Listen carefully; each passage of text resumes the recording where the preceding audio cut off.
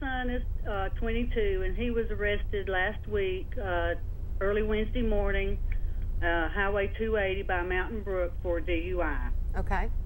And I was just wondering if you could help me know what we're facing, and do we need to get an attorney, or what do we need to do? Absolutely. Yes, Okay. certainly. Well, DUI is one of the areas that I've handled extensively during my career. I teach continuing legal education classes on it. And the most important thing that you can do early on in the process is contact an attorney that's experienced with DUI law.